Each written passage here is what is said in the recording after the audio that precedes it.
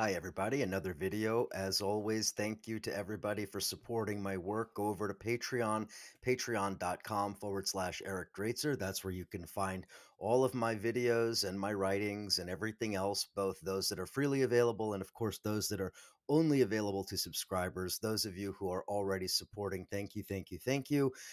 This work takes time, it takes effort, and I really appreciate those of you who have stuck around and hopefully learned a few things and hopefully value this contributions that I'm trying to make here because the situation with Ukraine, the Russian invasion of Ukraine, and everything that's happened since then has, in my view, I can't really think of another situation globally, at least in my lifetime, that has been so difficult to parse through what is true, what is not.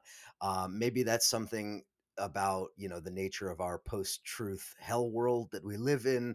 Maybe this is something about the nature of how the internet and social media have sort of fragmented the way that people view events around the world.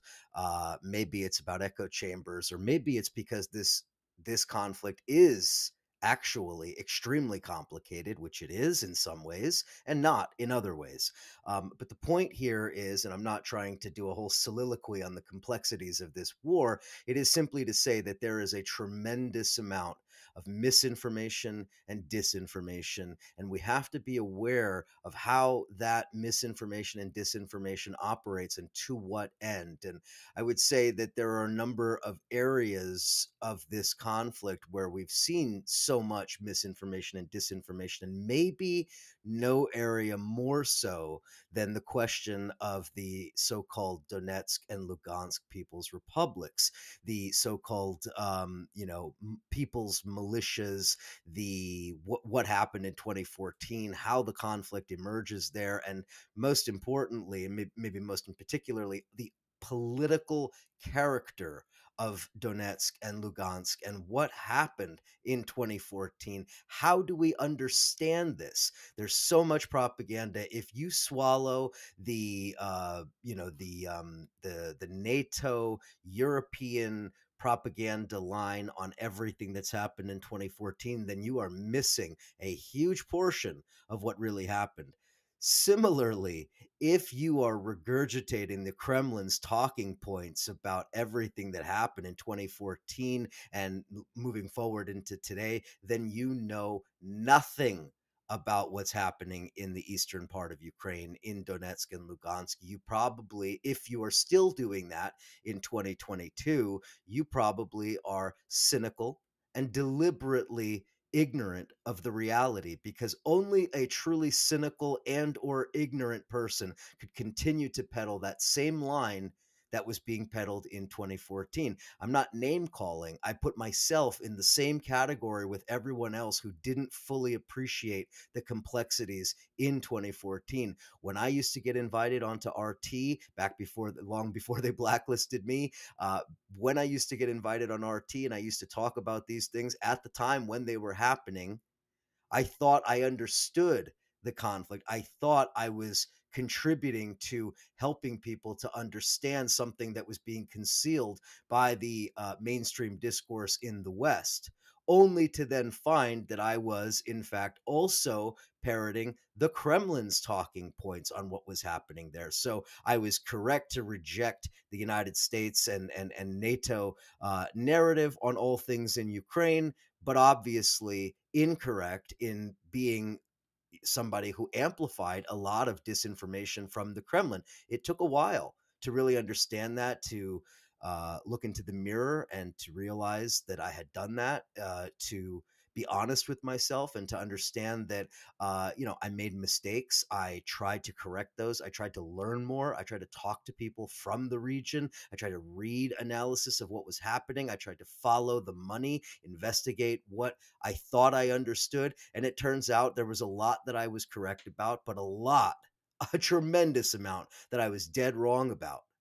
Okay. Now, why do I bring all of that up? Because I believe that now, as we are into, the next stage of Russia's war on Ukraine, I think it's really important that we do our best to try to be honest and forthright about what's happened and to try to figure out exactly how we should understand those regions and how they relate to Ukraine, to Russia, and how they relate to the chronology of events. So let's talk about that. But I'm going to do it using the, through the prism of a kind of a, for those of us in, in the United States or whatever, a where are they now segment. We always saw these where are they nows of some celebrity that you hadn't thought of in 30 years. And what are they doing now? Well, where are they now applied to the leaders of the so-called Donetsk and Lugansk People's Republics?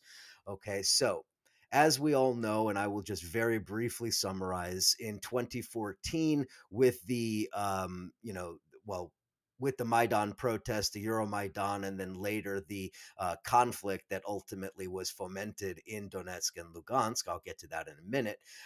We had a whole crop of leaders emerge in Donetsk and Lugansk, right? These were allegedly, the leaders that were part of the uprising against a tyrannical Nazi government installed by the United States through its coup, Victoria Nuland, and all the rest of it.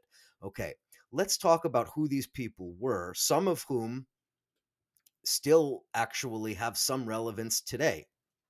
So, all of the leaders at the early stages in 2014, all of the leaders that emerged, they are all out of the picture. They are either dead, they are in jail, or they are living in obscurity, far removed from anything resembling political power. This is true for almost all of them. I'll get to a couple that are still kind of closer to power, but that's a separate discussion. So, the I guess it's important to say this at the outset. As I go through these individuals and their histories, these are the people that created the so-called Donetsk and Lugansk People's Republics. As I go through this, what you're going to find is that there is an overarching narrative here, or maybe we could say an overarching conclusion that I would like to set out from the very beginning. The so-called Donetsk People's Republic, the DPR, and the Lugansk People's Republic, the LPR, these have never been legitimate. They were never people's republics. They had no legitimacy in 2014, and they have even less legitimacy now. I'm not suggesting that there weren't people living in those regions that had animosity towards Kiev. Of course, they did. The conflict was rooted in all kinds of very real issues, but the reality is that those so-called people's republics were at the very outset, and especially since then, creations of the Russians. And let's talk about how this worked. Okay, not a conspiracy theory, documented facts. Let's look at it, and I will link to the article that I was pulling a lot of this information from. Thankfully, other researchers have done the work for me, so I didn't have to go back. But I did do a video on Donetsk and Lugansk many months ago at the early stages of the war, probably March of 2022. You can go back and find that video, find it on the Patreon or on the YouTube channel. I don't know where it is. All right. The first individual we need to discuss here is probably one of the most well known, certainly for those of us who have been following this since 2014, and especially for those of us who had positive feelings in 2014 towards a People's Republic. Pavel Gubarev is how you spell it. Gubarev. He was a petty business owner, very minor figure with connections to the Party of Regions. Now, I guess I'll just say the Party of Regions was the party of the deposed president, Viktor Yanukovych. This was a party that was especially strong in the east of Ukraine. It had, among many other characteristics, an extremely pro-Russian attitude. And in fact, there were several pro-Russian Ukrainian oligarchs that were connected to the Party of Regions, Yanukovych only being one of those figures.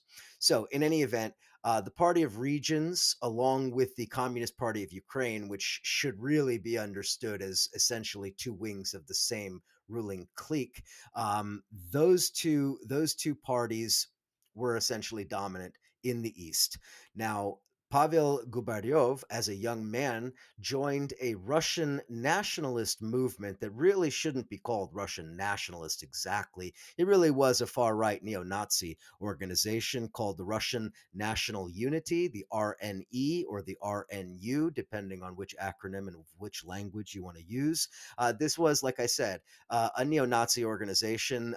There were splits within the organization. Some were slightly less Nazi than others, but they were all fascist. Okay. And their basic worldview was a national socialist Russian imperial worldview. Okay. And that's, of course, going to become relevant here in a few minutes. He went to the training camps that were organized by the Russian National Unity movement. So these were little Nazi training camps that they set up for the various youth wings of these organizations, and it's going to be relevant here in a minute. By 2014, Gubaryov is back in Donetsk, and he is a leader that emerges during these rallies, these anti-Maidan rallies, which had some legitimacy in the sense that there were people that were genuinely anti-Maidan, that were against the, some of the demands that were being made by protesters in Kiev, and certainly were against the political formations that had their bases in the west of Ukraine. So, in any event, the anti Maidan rallies were to a large degree organized by people like Gubaryov. And he was involved in organizing these rallies, in seizing government buildings. If we remember the occupation of certain government buildings in Donetsk, that was Gubaryov. And eventually he's elected people's governor. And this is really critical, this is where we really need to pay close attention. Gubaryov is directly connected to Konstantin Malafeyev. Now, Malafeyev is a Russian oligarch and financier who was directly connected with funding many of these public private operations that the Russians had been launching. And Malafeyev, interestingly, is the funder for Alexander Dugin, who's going to make an appearance here in a few minutes. So Malafeyev was financing Igor Strelkov Girkin. Now, if that name sounds familiar, it's because he himself became governor in Donetsk for a time. He is well known as a right-wing ultra-nationalist voice within the Russian blogosphere, somebody who has basically called for expanding the war, criticizing Putin from his right, criticizing the military for failing, etc. Girkin, or Strelkov, as he calls himself, this is somebody who is a proxy of the Kremlin. Okay, and a proxy of Konstantin Malafeyev.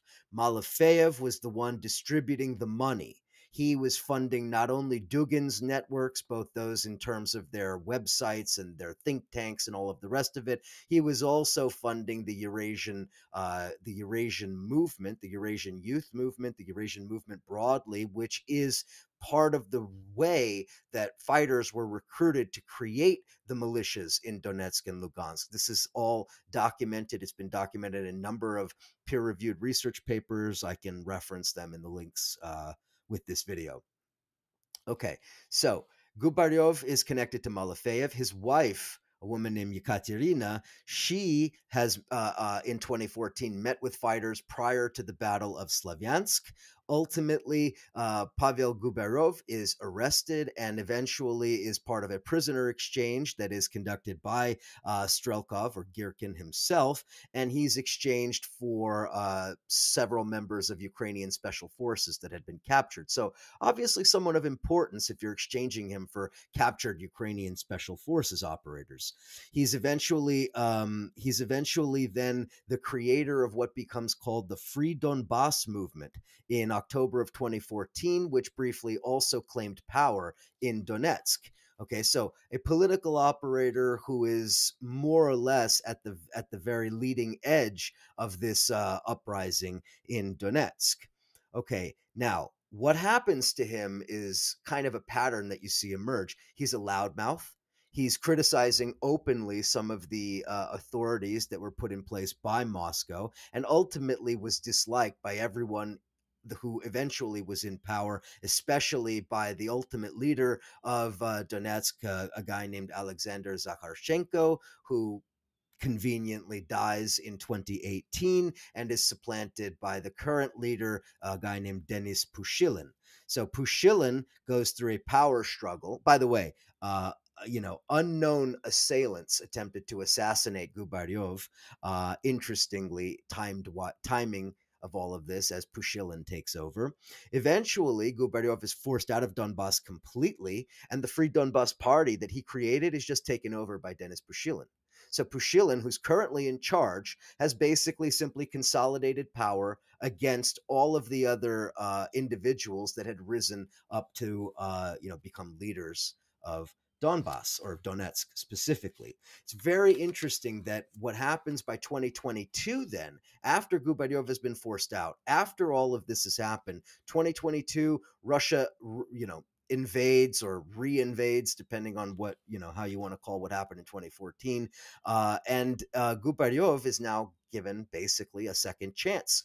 He allegedly goes to the front to fight. His wife, Ekaterina, resurfaces in Kherson as a member of the Russian occupation of Kherson, the occupation administration in Kherson, and allegedly that she was involved in social services, but specifically she was involved in handling money, humanitarian aid, and other aid that was supposed to go into Ukraine from Russia. Interestingly and unsurprisingly, once it all becomes very inconvenient for the authorities, the Russians abandoning Kherson, and guess what? Yekaterina is arrested and charged with embezzling 60 million rubles in funds. Okay, so no surprise here. The people that become inconvenient for the Kremlin, they get sidelined. So Gubaryov, how do we understand him? This is what you need to know about Donetsk and Lugansk, this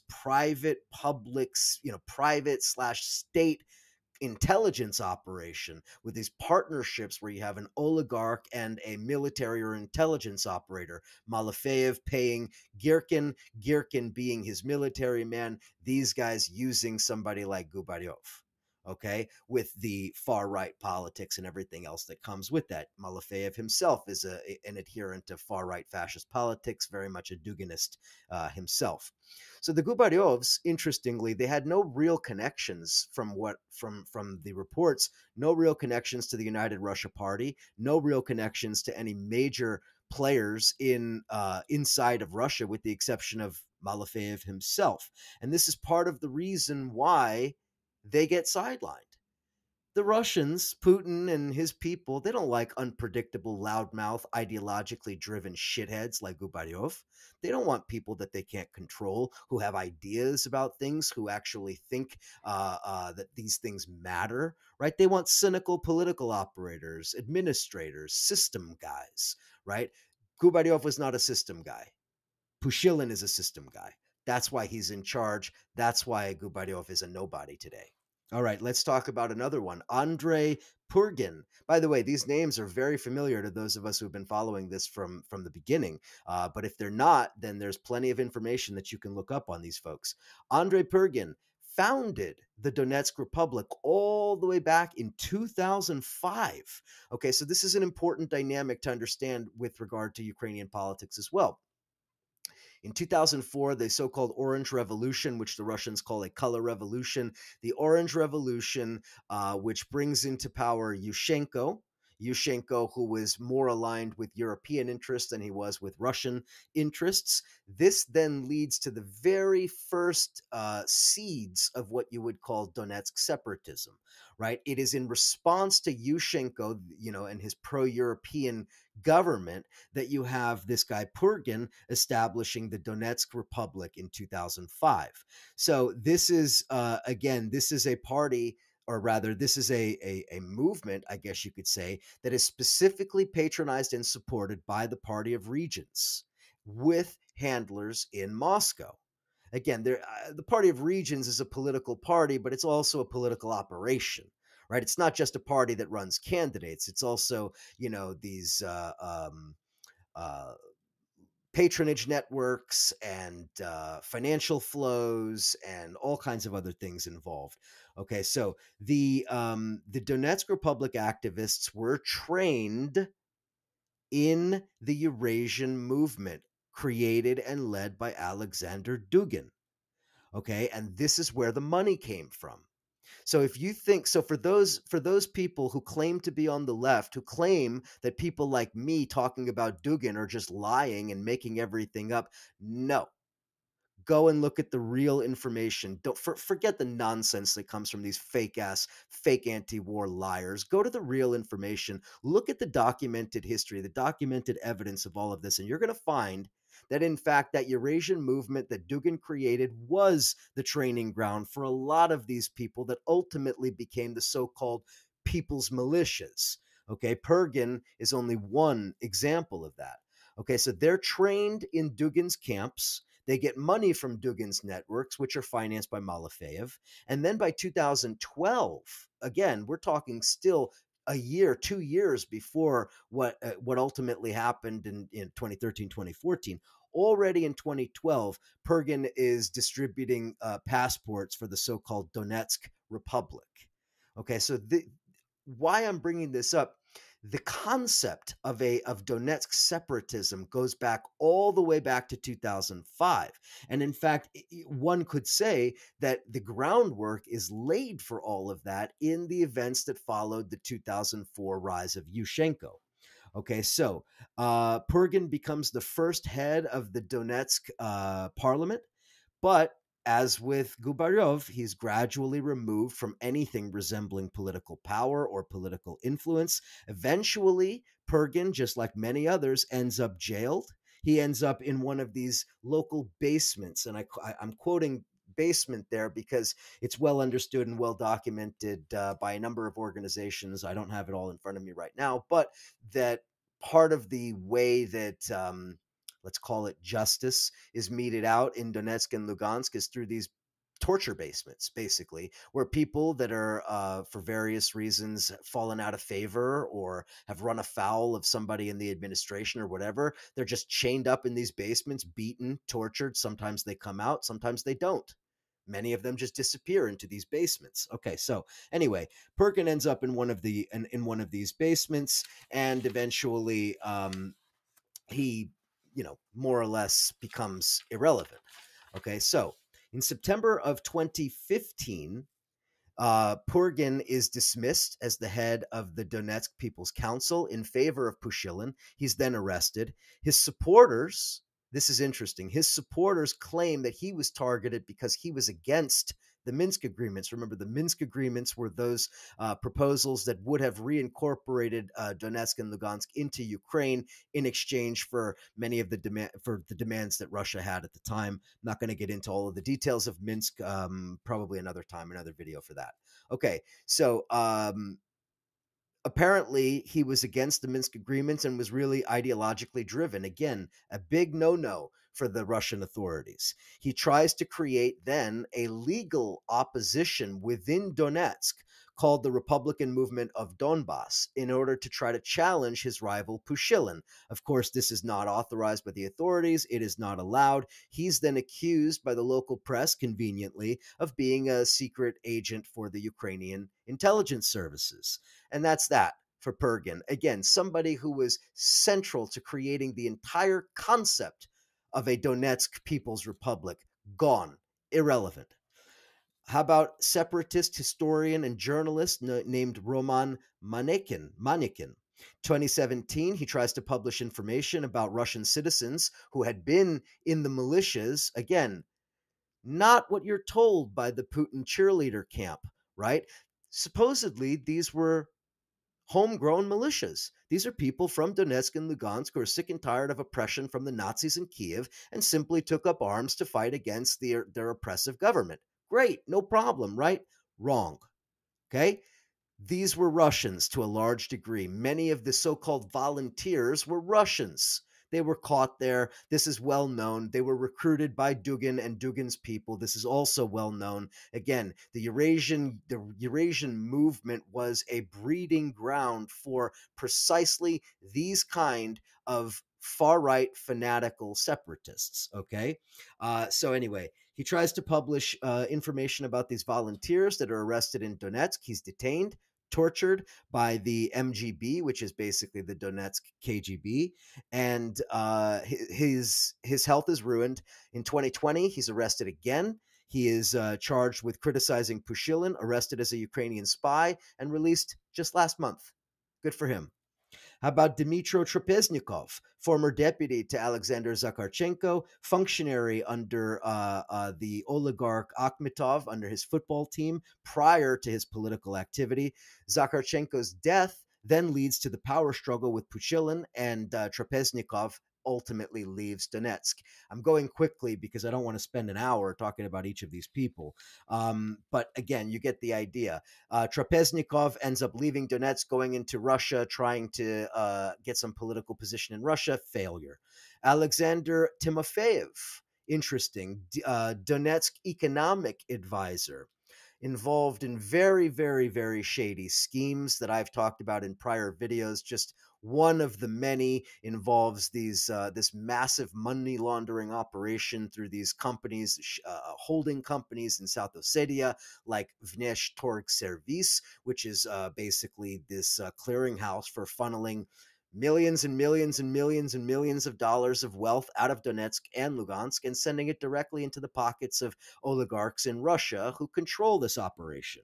Okay, Timofeyev is one of the people who helped set up the financial side of all of this, the financial architecture. Eventually, as with almost all of these figures, he eventually ends up in prison, 3.5 years for an extortion scheme that he was involved in. No surprise there how that played out. Again, this common theme of these guys falling out of favor and then either being killed or being jailed or being tortured or some combination thereof. This is how Putin and the Russians operate. Now, those that came out of the party of regions that ultimately have been successful were primarily political operators, cops, and leadership within the police and so forth. Thugs, basically, thugs in suits. The Party of Regions basically tried to copy the Putin United Russia model. They basically tried to create a total political monopoly in Ukraine. That's what the whole challenge of 2004 and then eventually the reinstallation of Yanukovych years later, that's what this is really about. The Party of Regions trying to recreate a United Russia style scenario in Ukraine where they could essentially crowd out all political opposition. And in fact, the Party of Regions has its adjunct, the Communist Party of Ukraine, both of which were understood to be basically one operation, largely controlled by the Russians.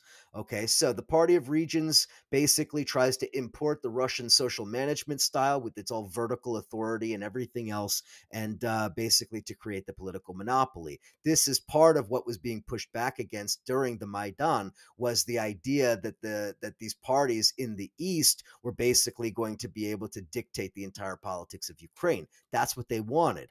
But Ukraine isn't Russia. More complicated, and they obviously failed in that attempt. Now, let's look at who's leading the security agencies right now.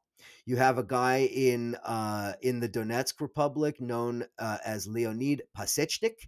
He's a former SBU officer, that is Ukrainian intelligence, who ends up heading the Lugansk Republic. He's now one of the main people involved on behalf of the Russians. His Minister of Internal Affairs is a former police colonel named Alexei Diki. Now, this guy had been combating organized crime under the former Interior Minister Arsen Avakov, but eventually he defects, and becomes one of the main people in Donetsk. And even up until today, after Russia's annexation of Donetsk, he's now elevated to the rank of police general in Russia. How about Vladimir Pavlenko, the Donetsk Ministry of State Security head, former KGB operative, former SBU operative, joined with Strelkov, Girkin, in 2014. He's remained in that post even after the annexation by Russia, which basically means, again, he's Putin's man. He's Russia's man. If you're left in that post after the annexation, that's because you work for them. So interestingly, quote from journalist Dmitry Durnev, who says the MGB, that is the intelligence operation in Donetsk, that they are a quote, completely closed independent body directly supervised from Moscow. In other words, the intelligence service in Donetsk has nothing to do with Donetsk. It's a Russian operation. It's controlled by the Kremlin. Okay? Moving on, Denis Miroshnichenko, former Party of Regions youth activist. He's been the Speaker of the Parliament of Luhansk since 2017. Here's somebody that you want to know if you have an opinion about what happened in Odessa in 2014 and the so-called and the massacre, quote unquote, in Odessa. Interestingly, if you read the accounts of that, that begins with a brawl, with a riot carried out, according to the United Nations, begun by elements within the pro Russia camp. Now, Miroshnichenko was involved in recruiting the football hooligans and the various others, the Nazis and so forth, that were anti Maidan, that came to the protest on May 2nd with clubs and helmets ready to break up the pro Maidan rally. That's what led to the fire and the killings. That's what led to the situation. It's not the other way around, the way the Kremlin tries to present it. Don't look at me. The United Nations and a number of other watchdog organizations already published reports on the subject. Okay? Um, Move just very quickly. I got to finish because I am running out of time here. The Party of Regions and the Communist Party of Ukraine, these were political operations that were essentially designed to create a political system similar to what was happening in Russia. I shouldn't say designed, they were trying to do that. Okay, they were trying to clear the board of the political situation and essentially control the country themselves. And so this is part of the complex political dynamic that's totally ignored by the pro Russia camp. There were dynamics already in place in Ukraine at the time where elements that were essentially proxies of the Russians that were trying to control the politics in Ukraine. This is part of the problem that people don't understand. Russia didn't simply invade. Russia had a political operation and an economic financial operation going in Ukraine going back years. Okay. And many of those figures that ultimately rise to become pro Russian voices, they were being paid and directed by the Russians. This we know. There's no question about this anymore. I'm running out of time. I have like 4 missed calls in the time that I've been doing this. I have to end it there. But please understand that the money laundering and the criminality and everything else that's been going on there, these are hell worlds. Donetsk and Luhansk. You do not want to be there. These are not people's republics. These are organized crime regions that are basically under the authority of the Russians. Don't look at me. You think I'm just some anti-Russian voice who just goes on and on about my hatred for Russia? No. Read the reports yourselves. Human rights reports. There's been UN reports. There's been many others that have documented what's happening over there. Stop swallowing Russia's talking points. Don't believe me. Don't believe NATO. Don't believe Biden or anybody else. Go read the reports yourself. And please do me a favor and stop talking shit if you don't know what you're talking about. Talk to you next time.